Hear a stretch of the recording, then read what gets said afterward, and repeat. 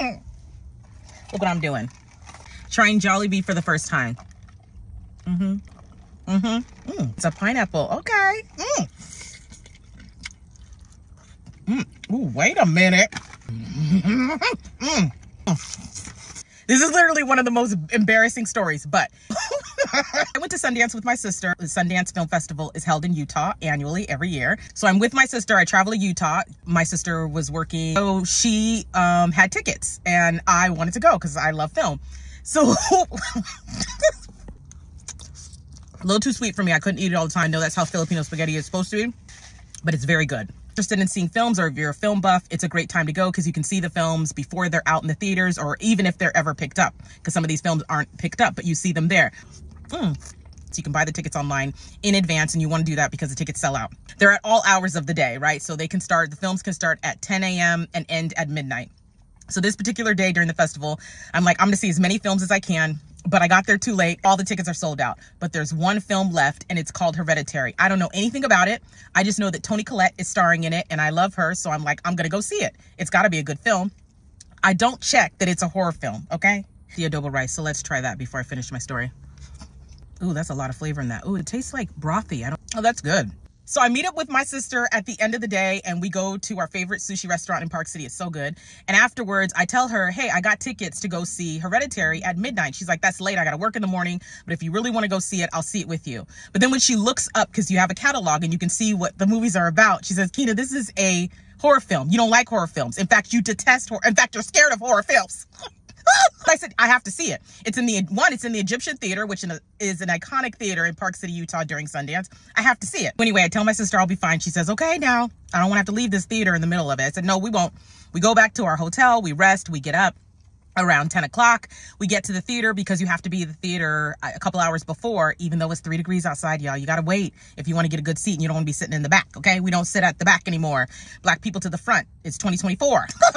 So we get to the theater, and we have to wait outside. It is freezing cold. When I tell you, it is freezing cold. My sister is the best sister ever. So once the doors open, it's a mad rush to the seats. Everyone does it calmly, but you are kind of making your way hastily to your seat so you can get the seat you want. So we sit in the middle, and we sit on the outside. And I think I'm the 5th person in the row, right? So there's 5 people on the right side of me, of my sister and myself. So my sister and I are talking. I'm looking around. I'm like, oh, I'm so excited to see this film. And at the film, everyone is there. The entire cast, the producers, the directors, the actors, everyone is there. So it's a really fun experience. It's about 30 minutes before the film starts. The actors come out, and the producer comes out, and the director comes out. Now, the director comes out, and he starts to talk about the Hereditary film and how he created it. He says, Hereditary is not like anything you will ever have witnessed. Not only that, but the dread that is created in this film, okay, is significant in the way that I want it to follow you once you leave this theater. Anybody? I look around, I'm like, y'all didn't hear what this man just said? He said he wants dread to follow you through your life.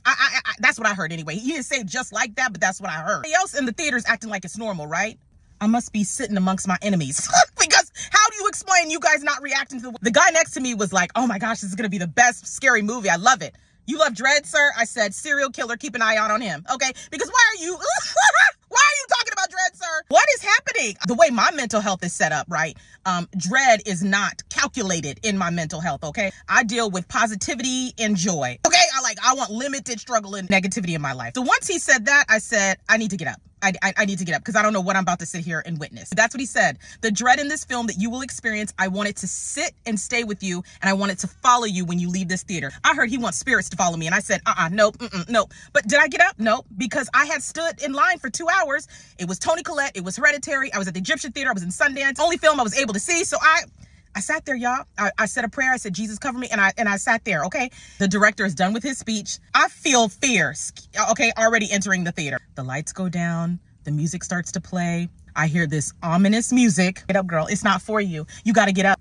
I should have got up. And the movie begins. Here's where everything just went wrong, really. The little girl comes out. She's the first actor to appear on the screen.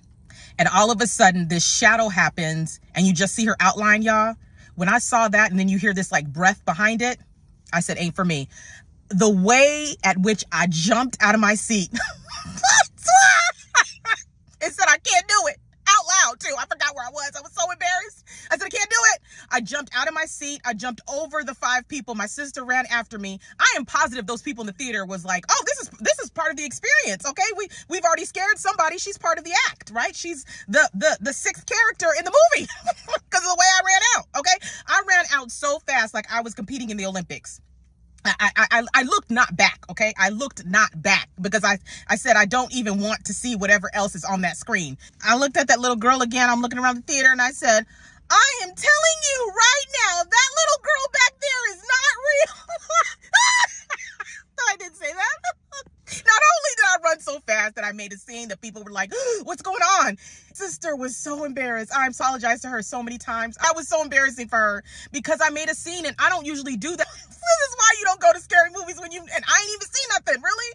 I know some of y'all listening to this story like, girl, that was nothing. Like, what do you mean? What were you scared of? That I can't do it. My imagination goes crazy. I said, it's not for me. And so I got up, I left. Well, I didn't get up gracefully. As I said, I ran out, out of the theater. When I got out there, the attendants were like, you okay? I said, I don't know what happened, but I got to go. This movie is not for me.